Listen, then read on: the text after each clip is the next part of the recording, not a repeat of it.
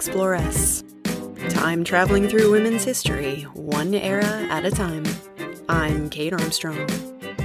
In part 2 of our day as an ancient Roman woman, we discussed our dads and our husbands, explored our domus, and life as a Vestal virgin. Now let's step away from Vesta's sacred flame and back to our lives as patrician matronae. Out into the streets of Rome we go.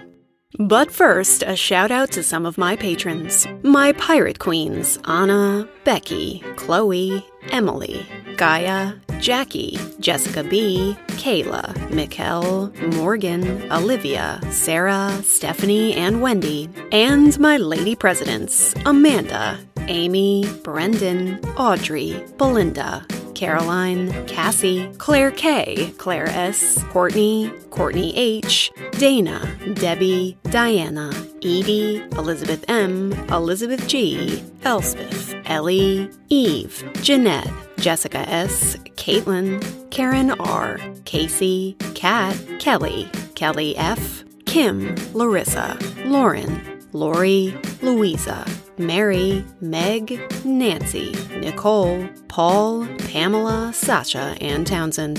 And to the Imperators and Augustas who donate more each month than I've asked for, Avery, Karen C, and Jackie C. Becoming a patron really helps keep the show going, and you'll get access to sneak peeks, discounts on merch, and exclusive bonus episodes. To find out more, just go to my website.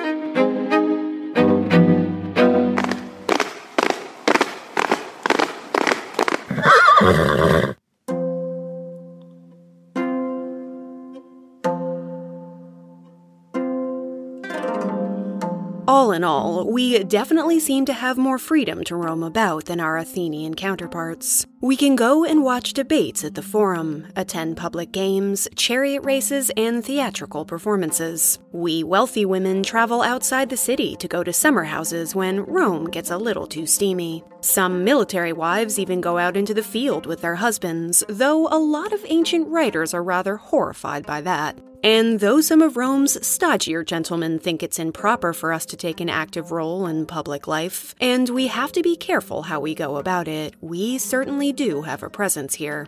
Because we are well off, we'll probably be carried around the city in a litter by some of our slaves. We're almost guaranteed to be accompanied by our husband, a male guardian, or just some servants. But this one time, we'll get wild and head out on foot so that we can see the sights. As we wind down our hill, which is one of the 7 in Rome, things get more crowded and chaotic. Rome's quite famous for its highway system, which stretches out for some 50,000 miles throughout the empire. There's a reason for that old proverb, all roads lead to Rome. But inside the city, most streets are likely to be made of dirt. Most of those are thin and winding, with a bit of a modern-day Venice vibe, along with a lot of shadows and definite risk of fire. Don't count on relying on street signs, there aren't any. If you have to ask for directions, the Romans feel, then you should probably just get the hell out. The 7 hills will provide a helpful point of reference, though, and in terms of checking the time, we've got little more to go on than a sundial. The only thing you really need to watch out for is the setting sun, because our city has no street lamps, and you do not want to be out after dark.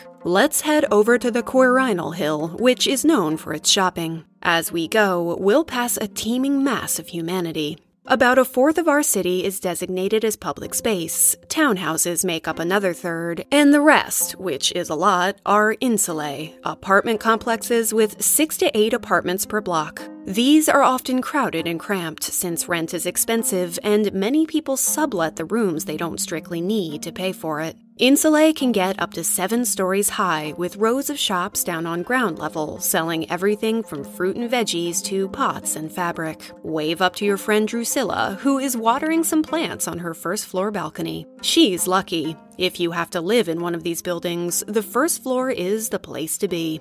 It's the best insulated, the easiest to escape if there's a fire, and the most convenient to carry your things to and from. These places are small and way less fancy than our house. Most women don't have the luxury of cooking, bathing, or going to the bathroom at home, so we'll see a lot of them out and about, shopping and eating at taverns. Smell something funny? That's probably human refuse. Some of our streets are less than fresh, flowing with trash and other waste. Some streets even feature little stepping stones that allow you to hop across without having to soil your sandals. You'll also see some large amphorae on a few street corners, placed there by fullers. You know, those people who starch our clothes. They need urine donations so that they can have a steady supply of uric acid to do their work. Pea-starched palas for everyone. One thing you can count on is a whole lot of noise. Rome is a loud city, tradesmen banging metal and blowing glass, shopkeepers shouting about their wares, people catching up on every corner. "There is nowhere in this city," wrote Marshall, "where a poor man can have a quiet moment to gather his wits." Along our way, we might stop to read the news. Rome publishes one of the world's first newspapers. It's called the Acta Diurna, or Daily Acts, etched into metal or stone and put in public gathering places so that people can make sure they're up on the business. In it, you'll find everything from info about military conquests or gladiatorial bouts and the price of grain. That is, if you can read Latin. And luckily, way more people can read and write here than in either ancient Greece or Egypt. Such things aren't just for scribes and priests. How similar is the Roman Latin to the one we learn in school in our century? It's harder-edged, but you're likely to recognize a lot of the words that helped make up what we call the Romance languages. Though I can guarantee you now that you're going to be confused by the fact that Romans don't space out their words like we do. You might also be baffled by Roman names. Let's explain briefly, as this is going to help us later.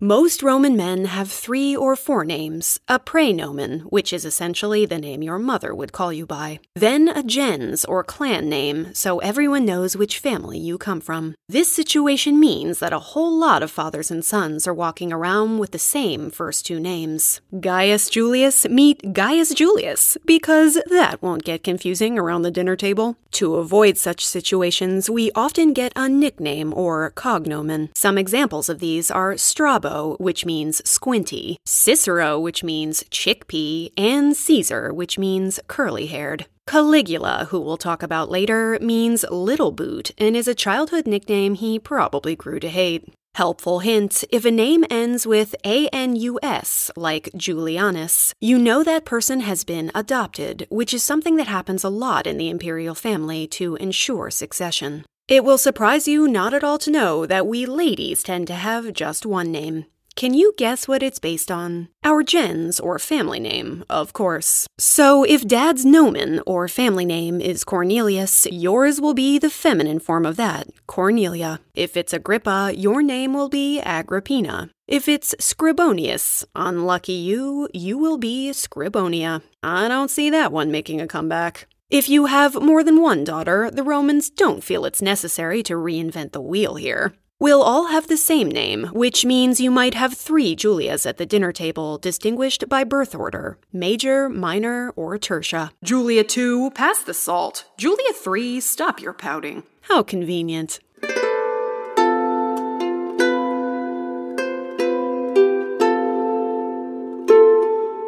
We won't see any graveyards on our journey through town, as no one but Caesars and the Vestal Virgins are allowed to be buried inside of Rome. What we will see is shrines, temples, and a whole lot of phalluses. Public penises, you say? Indeed! Much like over in Egypt, Romans consider an erect male member to be good luck. The Latin word for such talismans is fascinum. Fascinare means to use the power of a fascinus, or essentially to enchant. That's where we get our modern-day word fascinating from. Their common function in the Roman world is to ward off evil, so you're likely to see a whole lot of them, carved into walls and painted red, bread baked into their particular shape. And you thought that penis cake mold you bought for your best friend's bachelorette party was never going to get used again. I've even read suggestions that some Roman generals ride into town during their triumphal processions holding one such model, just like a phallic foam finger. That is indeed pretty fascinating. So you'll find them as personal charms, often with wings, because why not? On pendants and rings, turned into penis lamps. You'll even find swinging bronze phalluses over doors with little jingly bells. It's good luck to touch them, so don't be shy. Give that manly rocket ship a pat. Everyone else is. Keep in mind that Rome isn't very safe. It will not be making the most livable cities list anytime soon. Crime is common, particularly after dark. You'll be considered a pretty careless type if you go out for dinner without making a will, says the satirist Juvenal. This town is full of violent drunks who can't sleep well until they've beaten someone up.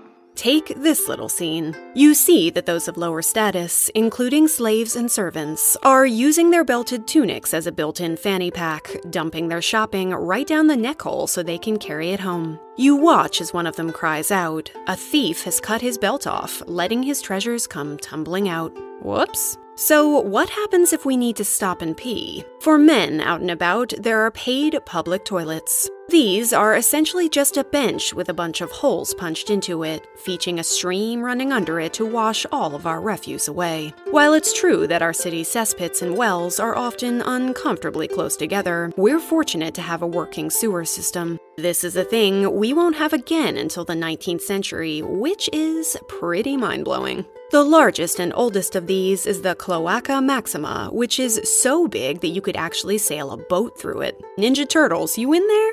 So while we may not have flushing toilets and these bathrooms are not going to be, to modernize, the cleanest places to pull up your tunic, at least it takes our refuse to a sewer, which is regularly flushed out by the aqueducts. Get ready to find this a cozy space. Men think absolutely nothing of doing their business precisely 1 foot away from his neighbor without any barrier in between them. In fact, it can be a place of bonding and business. Let's take a dump while we talk politics.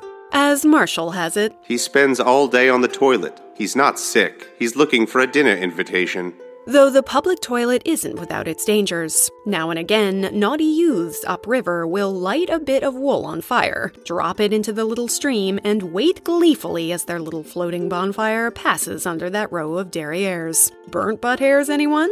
Once they've done their business, they wipe off with a sponge on a stick, clean it in a little trough of water, and leave it there for the next guy. How delightful. I had trouble finding out whether there are public toilets for ladies as well, but let's assume there are some. Unless Roman men think we don't have bowel movements, which seems like a thing they might like to believe. The other thing we're likely to see a lot of in our travels are statues. In a world without photographs or social media, they are important pieces of propaganda. They let us know who is in charge and what they look like, or at least how they want to be portrayed. For the imperial family, it's important PR. You'll see both men and women looking down at you from their stony pedestals, and as we mentioned before, they aren't white, but brightly painted. Some are even made with detachable heads, just in case it's damaged and needs replacing. Or, if that emperor falls out of favor, we can just chop off his head and turn him into someone else. Pay close attention to any statues of imperial ladies, as the newer ones may help us know what kinds of styles we should be emulating. We may not have OK Magazine, but we do have that giant likeness of our current empress to go on. Speaking of her, we might as well meet our first lady and her emperor. His name is Trajan, and he's going to usher Rome into the peak of its power. The empire is as big as it's ever going to get right about now, stretching from Scotland to the Persian Gulf, and he's so popular that the people call him Optimus Princeps, or Best Ruler. As his wife, Pompeia Plotina, she of the giant hair poof from Part 1, gets to bask in his reflected glory. She is quite a shrewd empress. Like many before her, this well-educated woman knows how to conduct politics from behind a shiny curtain. It's said that she's the one who gets her husband to choose Hadrian as his successor. Some say she even poisons him to get Hadrian into the top spot early. This is a nasty rumor that many imperial women will suffer under. But we'll save all that imperial intrigue for some future episodes. For now, know that these statues can tell us a lot about the world we're living in.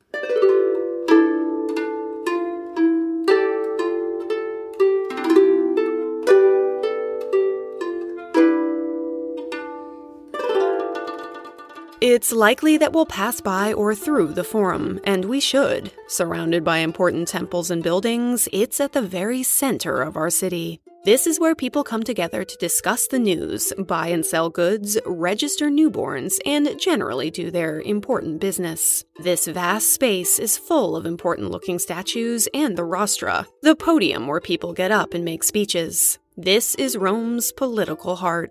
And while we ladies can go and watch legal proceedings, of which Romans are very fond, we will not be casting any votes, speaking on the rostra, or snagging any political seats in the Senate. Most of us don't have any part to play in our legal process. We may influence our men from behind hands and curtains, but we do not have official power in this sphere. But we have evidence that, of course, women do have political opinions, particularly when it comes to their family members, and that they aren't afraid to make them known. Some graffiti from Pompeii illustrates this point nicely. I beg you to make Lucium Popidium Secundum edile. His anxious grandmother, Tertia Secunda, asks it. But still, our citizenship does not give us the right to participate in our government. That's our husband's job. Most ancient writers think we ladies shouldn't have such rights because, after all, we're really quite frivolous and easily manipulated. As the lovely Seneca puts it, mirroring an argument we'll be hearing all the way through to the Victorian era and beyond. Men and women contribute an equal share to human society, but the one is born to command, the other to obey. Oh, Seneca. I'll have more to say about you later. But here's the thing. Just because we can't vote, it doesn't mean we don't have power and influence. Take the battle over the Lex Appia. From 264 to 146 BCE, the Republic engaged in a series of 3 wars with their enemy, the Carthaginians. And if there is anything we know about war, it's that it disrupts the regularly scheduled program and gives women a chance to step into the roles their husbands have vacated. While the men rode off to war, battling both men and elephants, Roman ladies started stepping up, taking over businesses, making contracts, and generally accruing their own damn wealth. Concerned by the alarmingly large number of women making fortunes and taking up roles in business and enterprise, in 215 BCE, the city's rulers passed a wartime austerity measure called the Lex Appia. It's a sumptuary law which controls what people are wearing, but not just any people. It's specifically aimed at curbing what women can wear and do in public. The Lex Appia makes it so that women can't own more than half an ounce of gold. They can't rock multicolored tunics, particularly if they're purple. And they certainly can't ride around in horse-drawn chariots. It's wartime, after all.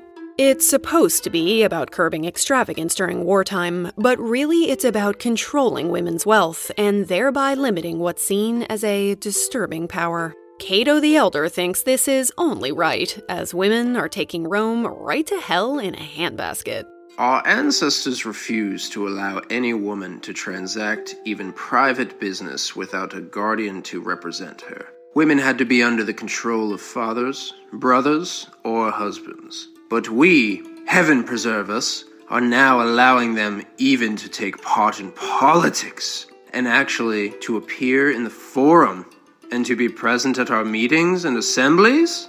Rome eventually defeated Carthage, emerging as the Mediterranean's new superpower and bringing game-changing spoils rolling in. So now we can get rid of that hateful Lex Appia, except the men in charge were quite happy to keep it going, thanks kindly. The wealthy matrons, however, were having none of it. And those who wanted to repeal the law butt heads with the conservatives who wanted to see it stay. In 195 BCE, they marched on down to the Forum. They weren't allowed to vote or to speak on the rostra, but damn if they were going to stay home. Women came from way out of town for the occasion, turning it into an ancient Roman women's march.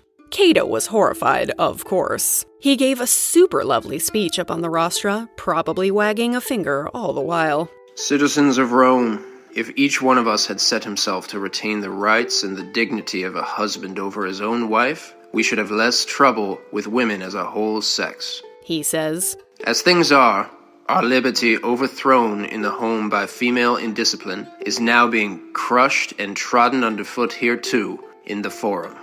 It is because we have not kept them under control individually that we are now terrorized by them collectively. What are they now doing in the streets and at the street corners? Are they not simply canvassing for the proposal of the tribunes and voting for the repeal of the law? Give a free rein to their undisciplined nature, to this untamed animal, and then expect them to set a limit to their own license. Unless you impose that limit, this is the least of the restraints imposed on women by custom or by law which they represent. What they are longing for is complete liberty, or rather, if we want to speak the truth, complete license.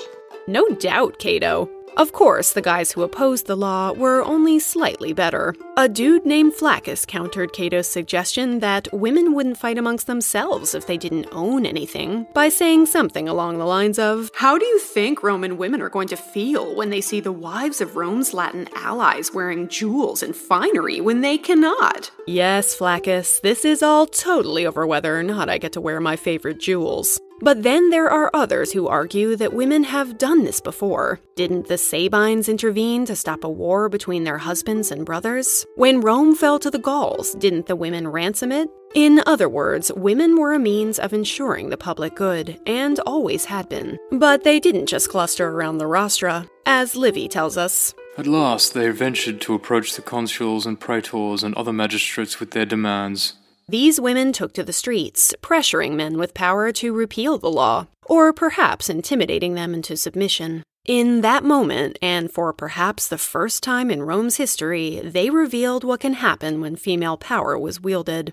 We have evidence that other women get up and speak their mind in legal matters. There was Hortensia, who we spoke about in Part 2. There are also women like Amasia Sentia, who Valerius Maximus tells us, pleaded her case before a great crowd of people, pursued every aspect of her defense diligently and boldly, and was acquitted almost unanimously in a single hearing. There's also Gaius Afrania, the wife of a senator, who Maximus tells us often repped herself before the praetor because her impudence was abundant. Okay, Maximus, why don't you go sit down? So, don't despair. Your voice does matter, even if you can't ever step into the Senate House. Now it's on to Rome's famous Coliseum. That incredibly impressive oval-shaped amphitheater can hold at least 50,000 people, has an awning that can be pulled out on sunny days, and, as ancient sources tell us, is occasionally flooded to hold mock naval battles. Despite what we might think, not everyone is obsessed with the bloody entertainment to be had there. Fights between men and women and animals, public execution in all sorts of guises, and epic gladiatorial fights. But such stadiums can be found all across the empire, and they're a central part of it. They hold many people in thrall, so we'd better stop in and have a squint at the carnage. Luckily, we're women, so we'll be relegated to the cheap seats up in the nosebleed section, and thus won't be able to see what's happening in super great detail.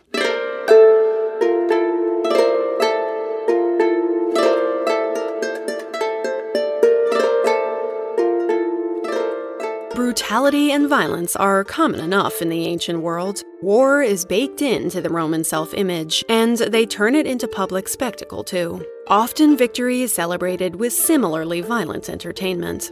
In 107 CE, after winning 2 bloody wars against the Dacians, Emperor Trajan will take some 10,000 prisoners back to Rome and have them fight in gladiatorial games. 123 days of murderous fun.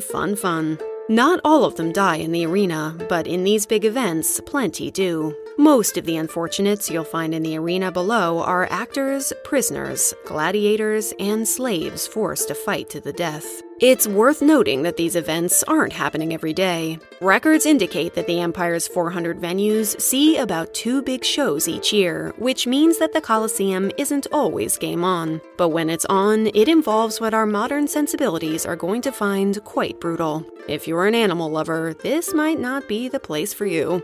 We will see many beasts pitted against each other and against humans as well. During the games held to celebrate the inauguration of our city's Coliseum, Emperor Titus arranged for 9,000 tame and wild animals to be slaughtered there over 100 days. Yikes. Romans revere someone who can fight well and with bravery. As Pliny the Elder says, such sights inspire people to face honorable wounds and look scornfully on death by demonstrating a love of glory and desire for victory, even in the persons of criminals and slaves. Sometimes these events are staged as plays and famous myths, just to add an air of drama. Suetonius recounts how one guy dressed up as Icarus, that gentleman from Greek myth who builds some fake wings and takes flight in them, and is then forced to leap, wings and all, many feet to his death. Women aren't exempt from this spectacle. Marshall tells us that one woman was forced to reenact the myth of Pasiphae, who famously slept with a bull and later gave birth to the Minotaur.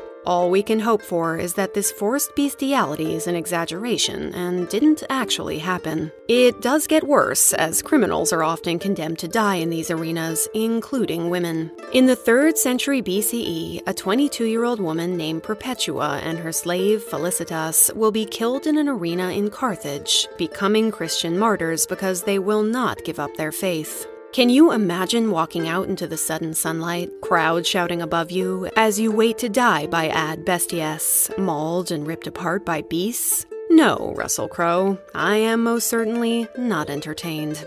Gladiators are a slightly less depressing part of such festivities. We think they originated early in Rome's history, used in a ceremonial display to honor the dead. The word gladiator means sword, though they fight with a whole lot more than that. Anyone can volunteer to become one, but let's be honest, most are slaves, criminals, and prisoners of war. They train in one of Rome's 4 gladiatorial schools paid for by the state. Even Julius Caesar founded one such school. Gladiators are a pretty big business. And they are interesting characters, reviled and lowly in some eyes, but revered as champions and sexy curiosities in others. They have no legal rights or social status, but they can command whole stadiums, with everyone chanting their name. Some gladiators are even considered sex idols. One bit of graffiti in Pompeii labels a strapping male gladiator as the young girl's torment. And as our satirist friend Juvenal jokes about a runaway wife, What were the youthful charms which captivated Eppia? What did she see to allow herself to be called gladiator fodder? A wounded arm gave promise of a discharge, and there were various deformities in his face. A scar caused by the helmet, a huge boil upon his nose, a nasty septic dribble always trickling from his eye. But he was a gladiator. It is this that transforms these fellows into the most beautiful youth imaginable. They're often invited to fancy banquets the night before their bouts, so the upper classes can meet and greet them. Some women are said to flirt with these potentially doomed gentlemen, but even more gloriously, there's evidence that women were gladiators too. We know precious little about these gladiatrixes, and they seem to have been fairly rare. We get only glimpses. A plaque from Halicarnassus shows 2 of them, with the words, Amazonia and Aquileia were set free. 1st century historian Suetonius mentions that Emperor Domitian makes some women fight by torchlight. Many are brought in from exotic and faraway corners of the empire to take place in a bloody and rather racist spectacle. But Tacitus tells us that when Nero was emperor, high-ranking Roman women threw their hats into the gladiatorial ring. Many ladies of distinction, however, and senators, disgraced themselves by appearing in the amphitheater. It's hard to say if this is true. In 200 CE, Emperor Septimius Severus will ban all female contests, which suggests that there must previously have been some. If visual evidence is anything to go by, they fought with one breast out, just like the Amazons. And of course, the poets mock their manly bodies, because some things just never change. They remain shady figures, these women gladiators, but we can be sure that, dressed for battle and with swords in their hands, they were everything Roman women weren't supposed to be. And that would have made some people uncomfortable. As Juvenal writes, What sense of modesty can you find in a woman wearing a helmet who runs away from her own gender? It is violence she likes. And that makes her feel both exciting and dangerous. Now let's wash off all of that bloodlust with a trip to one of Rome's most glorious spaces, the public baths.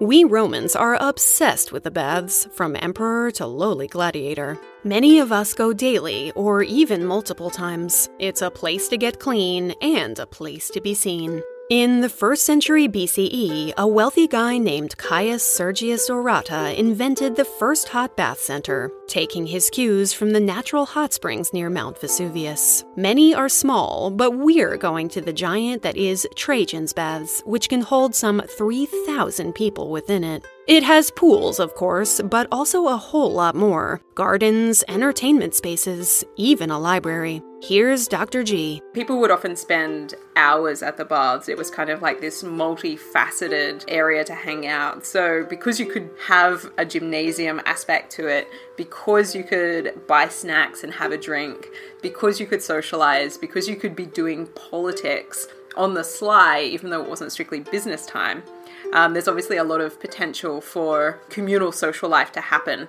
So anybody who's anybody is at the baths because that's where everything's going down. So how you present yourself in that space becomes, it's almost like a new set for the play out of class structures, I'd say. These combination clubhouse gym spa complexes are a central feature of Roman life and are about more than getting clean. Children, slaves, and gladiators all get in for free, but the ladies pay more than men for the privilege of visiting. Rude.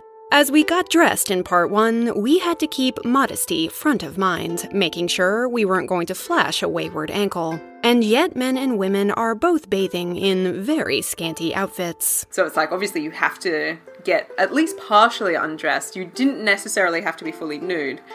Some people would not be, and that seems pretty clear from the evidence as well, is that people would choose their level of nudity.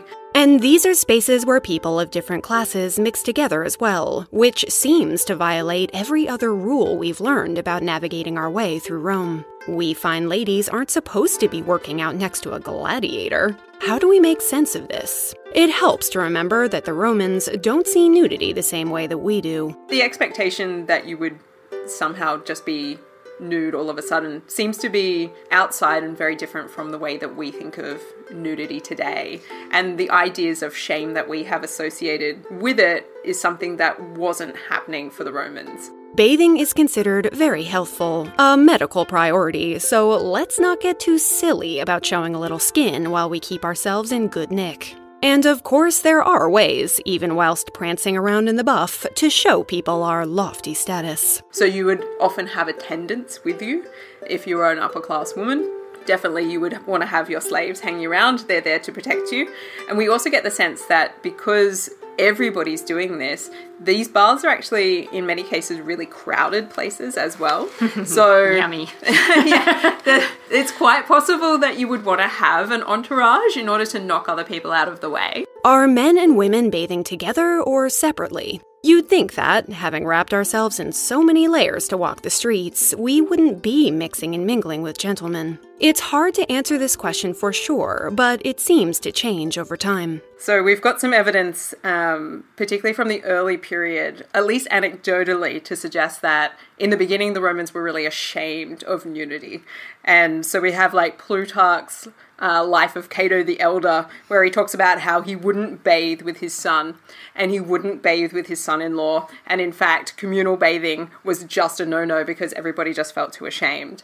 So that's quite early Republic. And we also see from the architectural remains of early baths that they were two separate sort of parallel structures. So the same sets of rooms, so like going from like the warm to the hot to the cold and things like that, were run in a sequence so that men and women would just never see each other. But then as we shift into the imperial period, so Augustus and the Julio-Claudians, we start to see what seems to be a really clear and marked change from this separation of the architecture to these more public communal spaces where there's just one set of rooms and they're much larger. And not only that, there seems to be plenty of written evidence to suggest that men and women are sharing the space. A few years from now, under Emperor Hadrian, such mixed bathing will be abolished, as it's seen as threatening to moral virtue. But it doesn't seem as though the law is respected much, though there are some who say that bathing with women can be dangerous, including Plutarch. Men should not cleanse their skin in the women's bath. Men must not be naked together with women. In addition to indecency, certain effluvia issue from women's bodies and excretions which are defiling when absorbed by men. Anyone who enters the same air or water partakes of them. It seems at all other times that women will visit the baths during designated hours and men will visit at others, just to make sure we don't cross paths. Sometimes men are kicked out if a woman wants a little quiet soak time. We have this instance where there's a Roman military camp, and what happens is that one of the wives of one of the consuls comes about and says she wishes to have a bath. And there seems that there are only men's baths. So they do a quick clean. They're like, get out, everybody. Get all the cuties out. The consul's wife wants to have a bathe. And they're like, shoo, everyone. This whole issue is charged and apparently hotly contested. Some say that it's only lower-class women who bathe with men, actresses and ladies of the evening. Others say high-class ladies are there as well. It's probably something that varies facility to facility, so make sure to check if you're concerned about who might see you naked. We might also work out before we bathe. Yes, we ladies are fond of the gym. We might engage in ball sports, weightlifting, or a sort of ancient volleyball, wearing either a tunic or the equivalent of a bikini. Here's Dr. Rad. In terms of women working out, there is a particularly famous image that you'll often see that springs up around this, and that's the bikini girls. So whenever you hear like anyone talking about underwear or clothing or anything like that, you'll see this image of these two girls and what they're actually doing in their little banded clothing, like a little strapless bikini, it looks like, it seems, working out. Like one of them seems to be holding a discus or something like that. I've posted that mosaic in the show notes if you're interested. We might even get a spot of waxing done. This is one of the reasons that the baths are apparently so loud. When lodging over one, Seneca the Younger complained, "When the muscle men work out with their lead weights and start to strain, you can hear their grunts. Then a ball player arrives and starts counting his shots. At this point, I give up. Add the hooligans looking for a fight, the thieves caught in the act, and those who sing at the top of their voices in the baths.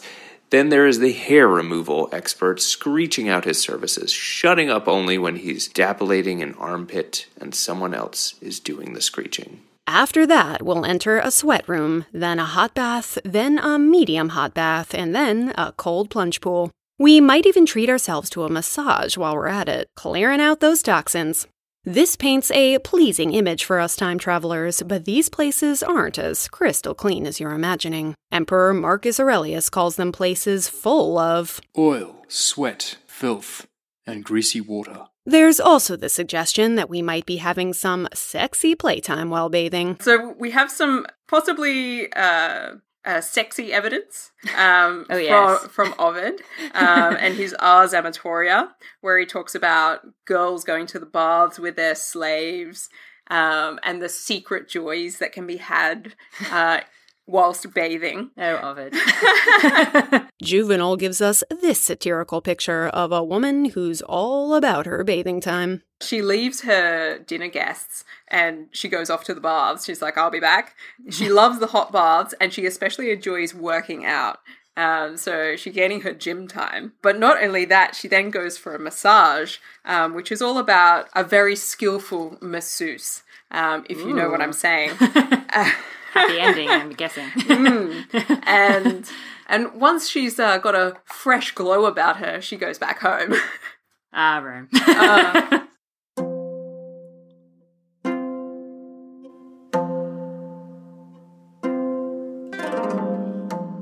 Now that we're clean, relaxed, and probably getting hungry, it's time to settle in for our biggest and fanciest meal of the day. Dinner is a big and social affair, meant to be shared with friends and family and clients. That means we're pretty much always either throwing or going to a dinner party, so let's refresh our melting makeup, slap on our best wig, and hop on over to a friend's house. This is not going to be a quick little sit-down. Such dinners are more salon/wedding reception than quiet family affair, with both food and entertainment rolling on into the night. Though not too late, as remember how dangerous our streets are. Imagine trying to walk home at night in your closest metropolis with no electric lights or lamppost to guide you. It's no wonder crime's such a serious concern, not to mention getting lost in the dark. These banquets can last up to 6 or 8 hours. Another place to do deals, make friends, see and be seen. We ladies will only ever be invited over with our husbands, never alone.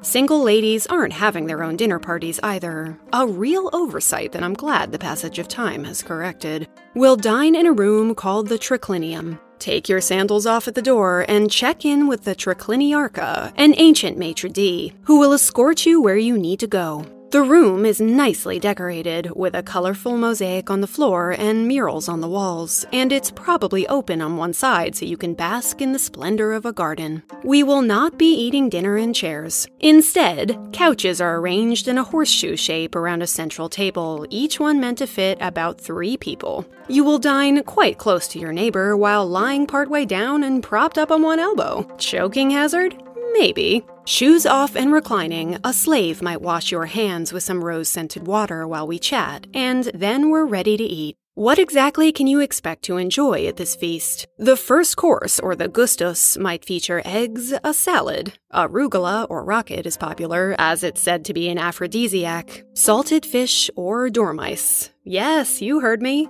Dormice. These edible rodents, which are a lot bigger than the house mouse you're thinking of, are sometimes kept in terracotta pots in the kitchen and fattened up for just this purpose. They will be either roasted, dipped in honey, or stuffed with pork, pine nuts, and spices. A bite-sized treat with a tail. Yummy. Next comes the main course. We won't enjoy a whole lot of meat unless we have money.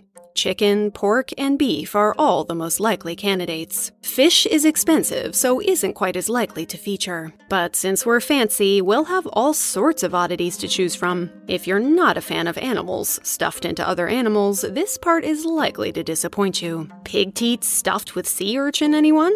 How about a Trojan pig? A suckling pig stuffed with all sorts of other meats. Snails are a delicacy, bred on milk on special farms for your fine dining pleasure. There might also be peacock's brains, sow vulva, flamingo, or even a giraffe leg. Alrighty. You'll be comforted to know that, because we don't use forks, everything is served in shared bowls in bite-sized pieces so you can pick and choose what you like, shoveling it into your mouth with the fingers the gods gave you. Get your taste buds ready, because our meal will likely be heavily salted and spiced. When you don't have refrigerators or an effective means of preservation, salt is a valuable commodity. There's a rumor going around that soldiers are paid their salarium, or salary, in salt. At least that's what Pliny the Elder tells us. Regardless of our class or socioeconomic status, we're likely to find garum on the table, a fermented fish sauce that's akin to anchovy paste mixed with balsamic vinegar, and which, I suspect, would send me running for the nearest spittoon. But it has the advantage of giving any less than fresh ingredients an all-over sweet and sour tang. To be clear, this is a rich gal's dinner. Our friend down in the insulae is eating much simpler fare. Our house has its own kitchen, but most people take their state-allocated grain straight to a bakery to get their bread, as they don't have the facilities to make it at home. They are eating stews and porridge, not peacock brains, and they're eating them at fast food bars called thermopolia.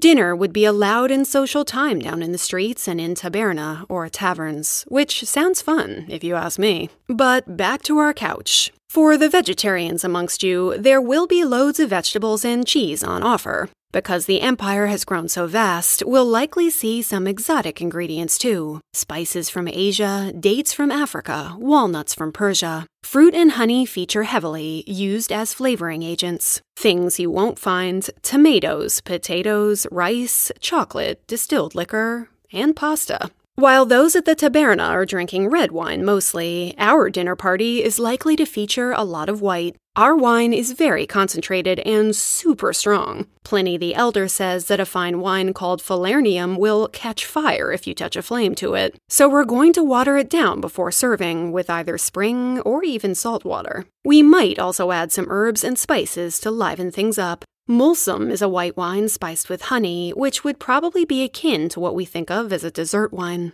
We might also sweeten it with something a little more edgy. Lead acetate, also known as sugar of lead. There's much debate among scholars about how big an impact this had on the everyday Roman, and if we're consuming enough of it for it to act as a poison. But I might still inquire with your couch buddy about whether or not it's been put in. There is a lot of etiquette to wrap your brain around. Italians will invent forks at some point, but remember, that isn't what you'll be using. That's why the slave currently hovering behind you keeps trying to pour scented water over your sauce-soaked fingers. You will also need to ensure you've brought your own napkin, which might later serve as a take-home bag for leftovers. But what is that other implement, you wonder? The one with one end flat and the other curved. The pointy end is meant for picking your teeth, and the spoon-like end is meant to be used to clean your ears, in front of everybody. Yep, that guy beside you is getting all up in his earwax. But there is an upside. There are a lot of things we can do at this dinner party that no one will judge us for. We can throw our bones and food scraps directly onto the floor. No biggie.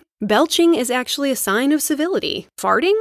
Also totally fine. Just don't be alarmed if at some point that earwax picker beside you snaps his fingers, beckoning over a slave with a blown glass bedpan where he can alleviate himself of all that wine. Oh my. Both during and after our meal, there is likely to be entertainment. Readings, music, little plays, maybe even some gladiators who come to do a bit of sparring. And now that the host has brought out some sexy dancers, we find ourselves with more than food on our minds.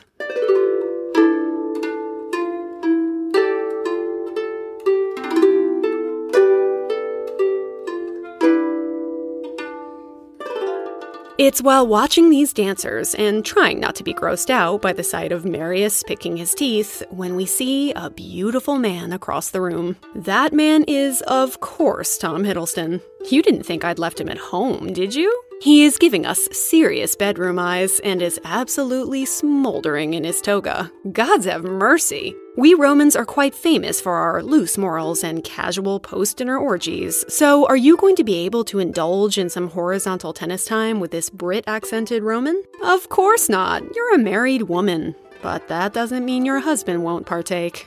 In order to understand Roman sexuality in practice, we have to try and unhook ourselves from our Judeo-Christian moral corset and open our minds to a different way of looking at sex. It's not that Romans are completely loose and lascivious, it's just that they'd look at our anxieties and rules about sex, swish a hand in the air and say, well, that's just way too complicated. Sex is a gift from Venus, they think, so we should go ahead and enjoy it. And being good at it is part of being able to produce healthy children. This attitude toward the sexual is all around us, in the phallic symbols hanging all over our city, and the common sight of a pornographic fresco in someone's home. We have so many of these that we have a good idea of what kinds of sexual positions people might have been exploring. One is delightfully called the lioness, though what it looks like is something I'll leave you and Tom to ponder. Needless to say, sex isn't considered something to be hidden or ashamed of. You'll see sexy symbols everywhere, and no one bats an eye at it.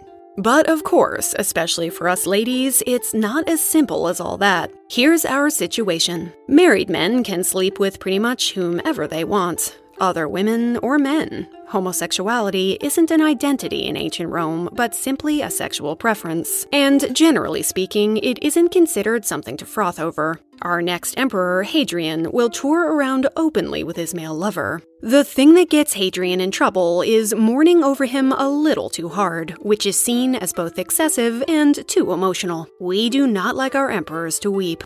Of course, that changes if we're talking about a same-sex female couple. Women with sexual urges and no desire for a phallus to be involved? That's just unnatural. Ovid finds A it desire known to no one, freakish, novel.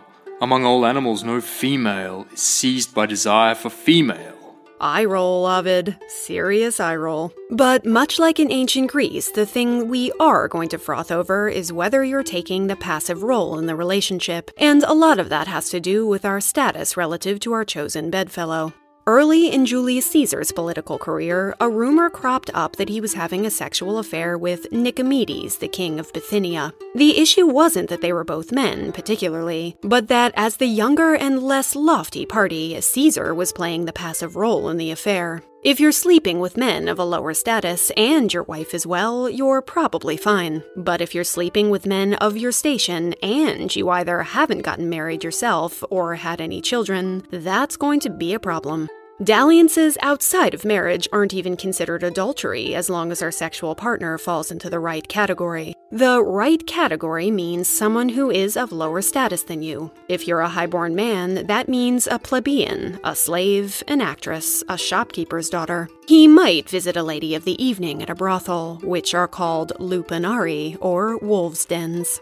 House slaves are particularly susceptible targets, which is why I suggested in part 1 that you tell your son to leave them alone. According to most of the men around him, it's his right to take them as he pleases. Here's Dr. Evans. But yes, certainly a man's fidelity kind of doesn't exist. So, slaves are always fair game for what we would regard as sexual assault.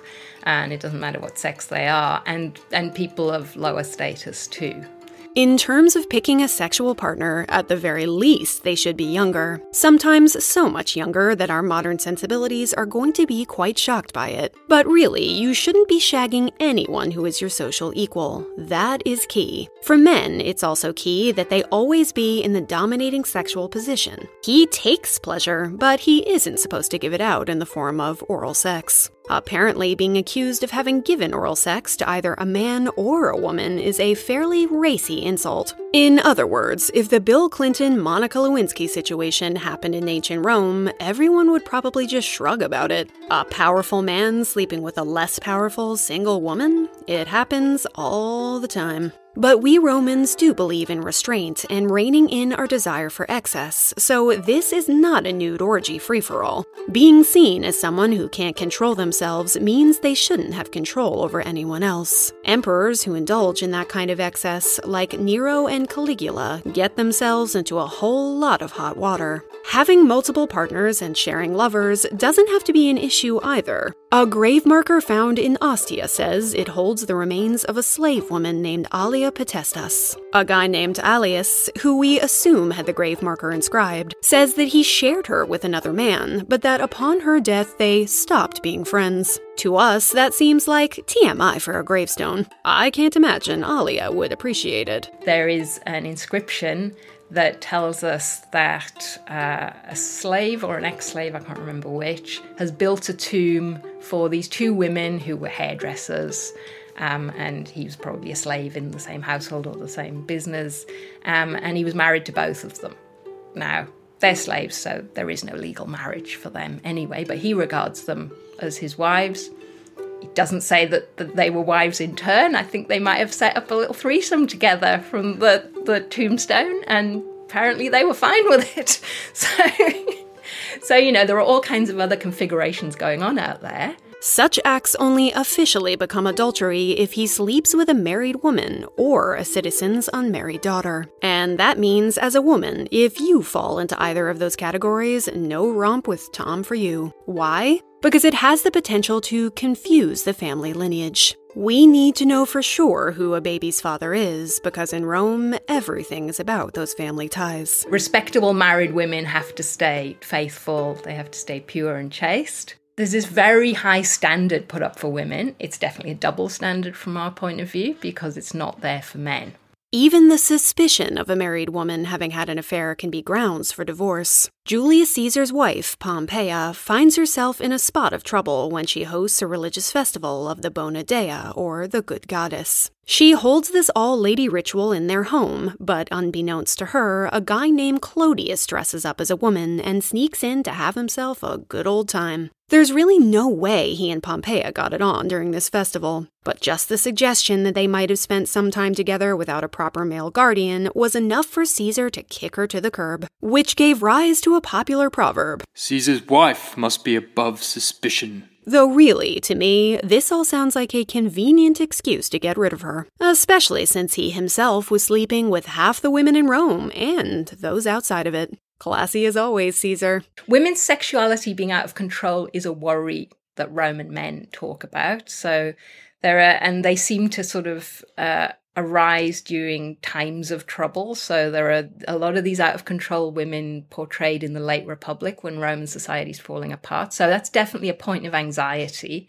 These women who are going out, they're just consorting with more men than perhaps they should be. During the reign of Augustus, which we'll talk about a lot more in another episode, he brings in some new laws that crack down on adultery. Believing that Romans have gotten way too loose and concerned about the falling birth rate, he tries to curb such behavior through harsh punishments. And they're particularly harsh on women. It makes adultery illegal in a very complicated and quite brutal way, so that if a woman is caught in adultery, and it is pretty much how it's thought of, then her husband has to divorce her. If he doesn't divorce her, then he can be prosecuted as a pimp, because clearly if he doesn't care enough to divorce her, then that's what he's doing. He's pimping her out. He should divorce her and he will get most of her property, or certainly she will lose, I think, at least 2/3 of her property, and she and her lover are exiled to different islands. And it seems he practices what he preaches. Augustus sends his own daughter, and only legitimate heir, Julia, away from the city for her supposed promiscuousness. She's rather famous to have said racy things about her sexual exploits. Like this one, which Macrobius tells us she uses to explain how she sleeps around without compromising her husband's lineage. I never take on a passenger unless the ship is full. AKA, she doesn't bed hop unless she's already pregnant. Well, that's something. But all of this loud and proud sexual activity is something dear old dad can't stand, so he exiles her to an island, and she dies there. So he's not winning the world's best paterfamilias award anytime soon. And, of course, the punishment for women caught cheating is the harshest of all. So if her father catches her in adultery in very specific circumstances, then he is allowed to kill her. So that's the really brutal part. We don't have evidence of this ever happening, so we can hope it didn't. But just knowing it's written into the law is not a pleasant thought and will probably give you pause. Of course, the texts we have on what we should do in the bedroom tend to be conservative, but we know of plenty of affairs in Rome that went on for decades. And we know that we go out of our way to cast spells to keep the objects of our affection faithful, suggesting that we aren't always so. Take this little number, which was found carved onto a curse tablet. If you've had a woman, and you don't want another man ever to get inside her, do this. Cut off the tail of a live green lizard with your left hand and release it while it's still alive. Keep the tail closed up in the palm of the same hand until it dies, and touch the woman and her private parts when you have intercourse with her. I mean, I'd really rather you not. If you do decide to wander into the shadows with Tom, some of our Roman physicians do give us some ideas about what we might use as a contraceptive. Soranus says that we should smear ourselves either before or after the act with things like old olive oil, honey, cedar, pine bark, sumac, wine, and white lead. Great idea. And while there are many and varied opinions about abortion in Rome, and how late is too late to perform one, there are doctors who write about it. There are suggestions from some that you just need to jump up and down and click your heels a few times. Soranus breaks it down into 2 steps. First, you have to soften the lady palace with vaginal suppositories to get everything nice and relaxed. Then you need to give yourself a vigorous shaking. He specifically shouts out the benefits of a shake by means of draft animal. So there's always that. There's a lot more to say about sex in ancient Rome, but let's leave something to the imagination. Sorry, Tom. Maybe next time.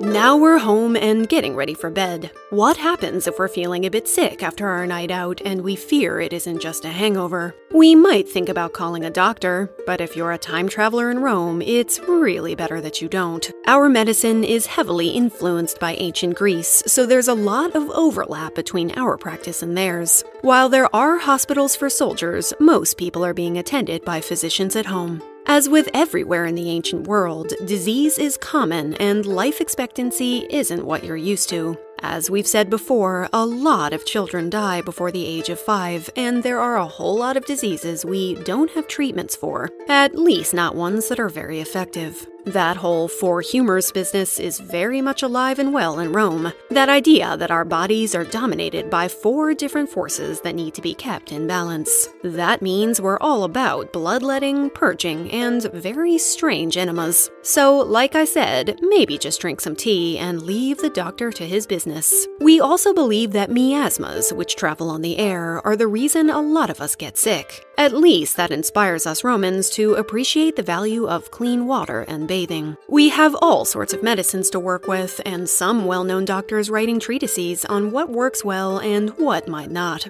They use a cornucopia of ingredients, some of which might be helpful. Saffron, myrrh, pepper, cinnamon, poppy. Woad, that stuff that British warriors used to paint their faces blue, is great as an antiseptic, and we do a mean version of calamine lotion. Cato the Elder feels strongly about the medicinal properties of cabbage. He says that the best way to ensure a kid grows up healthy is to bathe him in urine regularly from someone who eats a lot of cabbage, though it's hard to know how seriously we should take this advice. The physician Celsus says that hot plasters of mallow root boiled in wine will take care of that gout from all of your overindulging. We know that we do have some female doctors floating around, and perhaps that's best, as Roman men are confused about how our female bodies work. Many prescribe to that wandering womb theory we encountered in both Egypt and Greece. The idea that a woman's womb migrates around the body, causing mischief and general hysteria, and often has to be scared back into place. Sometimes being a lady also gives us special powers, they think. Our time of the month especially turns us into scary creatures. Pliny the Elder wrote that, "Terrible things are told about the monstrous power of Menzies, whose magic I have already discussed, of which I can repeat the following without embarrassment. If the female force begins to flow in a solar or lunar eclipse, the harm will be irremediable. Even if there is no moon and sexual intercourse is pestiferous or fatal to the man, purple is contaminated by menstruating women. So much the great is their force." He also said that a nude menstruating woman could prevent hailstorms and lightning, and even scare away insects from crops. So that's neat.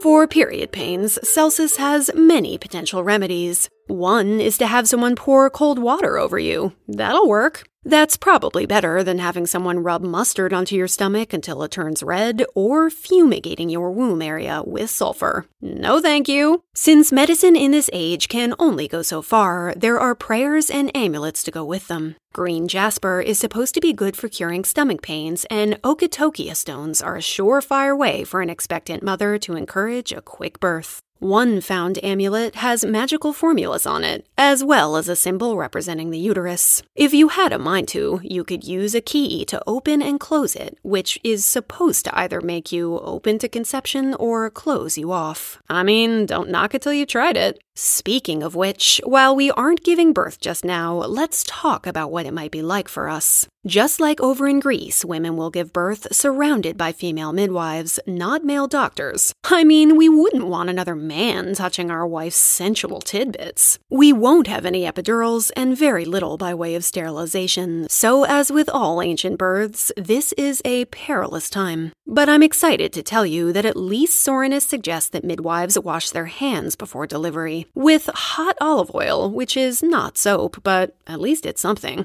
We deliver our babies in a birthing chair, whose seat has a crescent-shaped hole in the bottom so that the baby can pass through. If all goes well, we will soon lay our baby at our husband's feet, and he will decide whether it lives or dies. So again, we're back to the power of the paterfamilias. But just because he dominates so much of what happens, it doesn't mean we can't set our own goals and achieve them, and that we can't leave a mark on our world.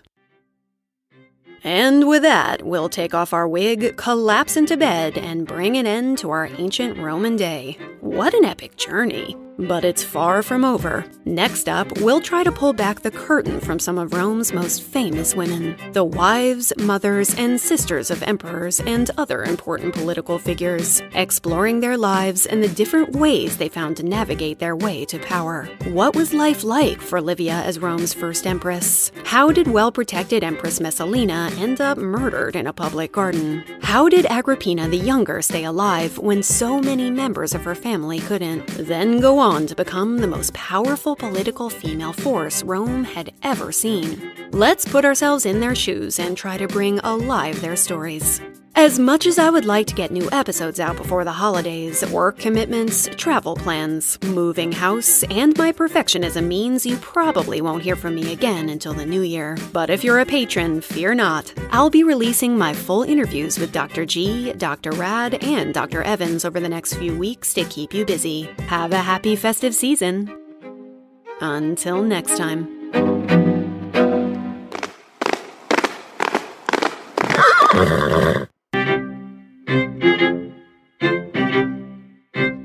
Thanks for listening. If you like the show, consider becoming a patron. It really helps me keep the show going, and it gives you access to exclusive deals and bonus episodes. Some of the ones coming up will include my full interviews with Dr. Rad, Dr. G, and Dr. Evans, which you won't want to miss. You can also leave me a review on Apple Podcasts, which helps new listeners find me.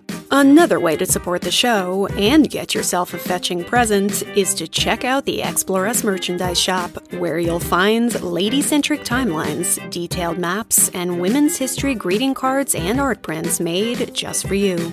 To read the transcript for this episode, plus a full list of my research sources, lots of images, and more, just go to this episode's show notes on my website, theexploresspodcast.com. You'll also find me on Instagram and Facebook at The Exploress Podcast and Twitter at The Exploress Pod. A huge thanks to Dr. Rhiannon Evans, Dr. Rad, and Dr. G for going time traveling with us. If you want to hear more from them about ancient Rome, look no further than their podcasts, The Partial Historians and Emperors of Rome. You'll find links to both shows in the show notes. The music you just enjoyed comes courtesy of Michael Levy, who composes music using recreated lyres from antiquity to give us beautiful glimpses into the ancient world. To find out more about his work, check out the show notes. Thanks as always to Mr. Exploress, Paul Goblonsky, for my theme music, logo, and the amazing graphics he keeps patiently making for the Exploress. And thanks to the following legends for their vocal stylings: Phil Chevalier, John Armstrong, Sean from the excellent podcast Stories of Yore and Yours, Paul Goblonsky, Simon Denatris, Andrew Your Gold,